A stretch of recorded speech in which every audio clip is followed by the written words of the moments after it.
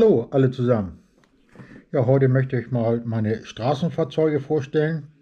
Ich habe hier einen Zuschauer, der immer neue Fahrzeuge bei mir entdeckt und ja, dem möchte ich jetzt mal oder euch allen meine verschiedenen Straßenfahrzeuge vorstellen. Ja, natürlich dazu brauche ich mehrere Züge. Ich habe nicht so viele Flachwagen und ich will auch nicht äh, ja, den Zug so lang machen. Erstmal zeige ich euch die verschiedenen PKWs.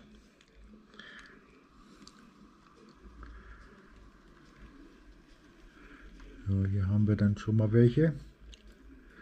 Das sind ein Opel Rekord und zwei Opel Kadett.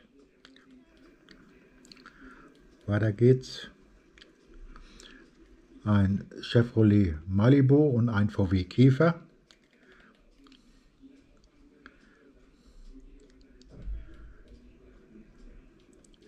Jetzt kommt ein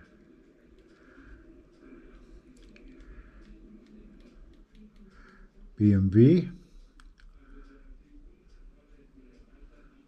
und zwei amerikanische Wagen. Einer von den goldenen habe ich schon mal vorgestellt in meinem James Bond Film Goldfinger.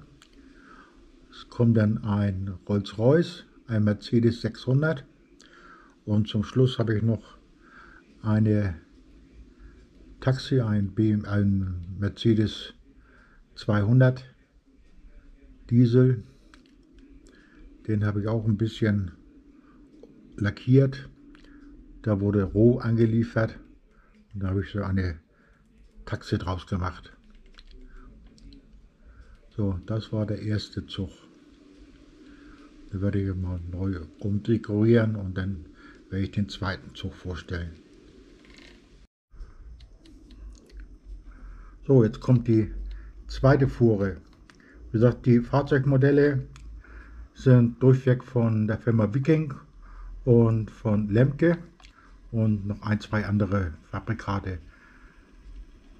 So, einige habe ich, wie gesagt, farblich behandelt, wie zum Beispiel hier jetzt der gelbe VW Käfer, da habe ich das Postzeichen drauf gemalt.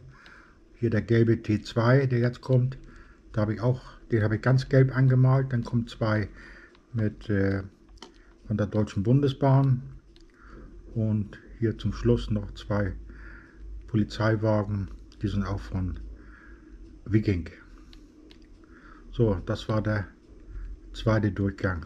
Der dritte folgt gleich im Anschluss.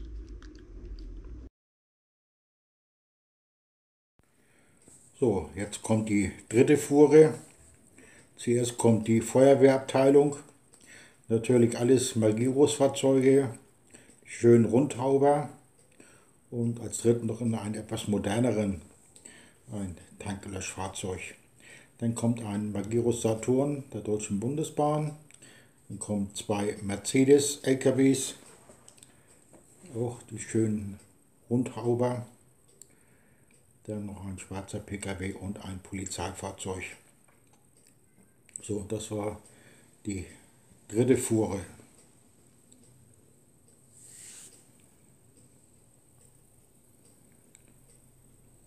So, in der vierten Fuhre, die jetzt gleich ins Bild kommt, geht es hauptsächlich um LKWs. Zuerst werden wir ein Büssing-LKW sehen, ein Sattelfahrzeug mit Auflieger. Da habe ich auch ein bisschen dran rumgearbeitet, Beschriftung und das obere Teil weiß lackiert. Dann kommt ein Haus-zu-Haus-Fahrzeug mit diese kleine Bühne oben drauf, habe ich selber konstruiert. Da kommt auch ein Henschel-Sattelzug mit einem Auflieger und ein Trecker von Viking, der glaube ich ein bisschen groß geraten ist. Ursprünglich sollte es 1:160 sein, aber das wird wohl 1:150 gewesen sein. So, die nächste Abteilung kommt jetzt auch ins Bild. Hier geht es hauptsächlich um Unibusse. Ich habe ja 4 Stück auf der Anlage. Zwei etwas ältere Modelle. Zuerst kommt der O6000H. H bedeutet Heckantrieb. Dann kommen zwei kleine LKWs, die hier für die Brauerei zuständig sind.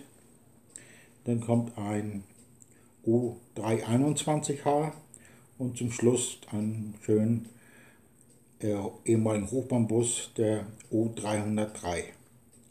So, dann habe ich ja noch einen, den habe ich eben glatt vergessen, wollte ich auch nicht unterschlagen. So, das war eine kleine Vorstellung meiner Straßenfahrzeuge. Ja, kann ja auch mal gezeigt werden, ne? Hier habe ich noch einen Fahrradfahrer, davon habe ich auch mehrere. Aber die kommen auch nie von der Stelle. So, dann sage ich Tschüss, bis zum nächsten Mal.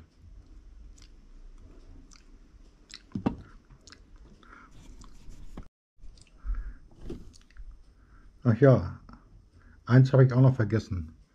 Hier, mein Gabelstapler. Den habe ich selber zurechtgeschnitzt. Styrodur, ein paar Plastikteile aus einer Abfallkiste und eine Figur reingesetzt. Mein selbstgebauter Gabelstapler.